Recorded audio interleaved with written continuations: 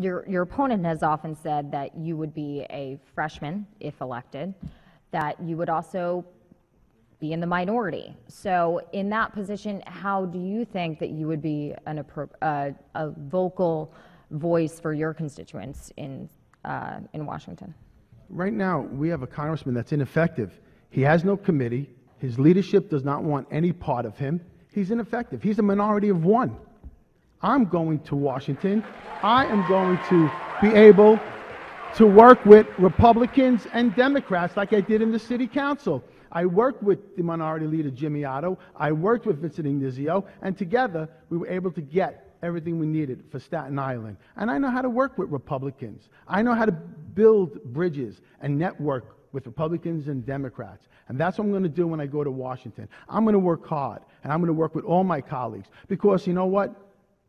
People of this country, they want a Congress that will go and get something done. The time has come. The time has come for we, the people, to have a voice.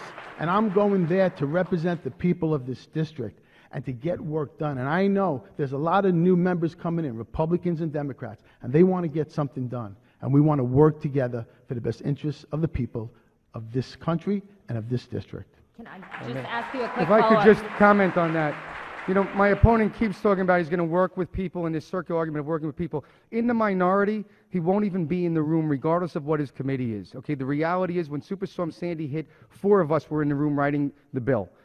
4 of us. And that's the reason why we got $60 billion in Sandy 8. It's why Staten Island University Hospital, Staten Island University got $40 million in grants. Richmond University Medical Center got $12 million in grants, and $191 million was given for 2 new ferries and MTA transportation infrastructure. The reality is the minority is not even in the room, and I'm the only Republican in all of New York City. He would be only one more Democrat voice to make 13, would add nothing to the table.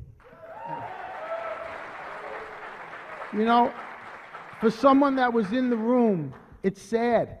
It's even more sad when I hear that. We had to wait 80 days to get a bill passed. When in Katrina, we passed a bill in 10 days. You talk about being in the room. Hold on just a second, Mr. Recchia.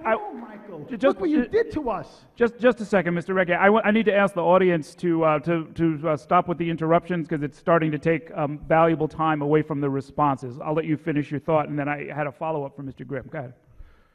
He talked about being in the room, but we had to wait 80 days.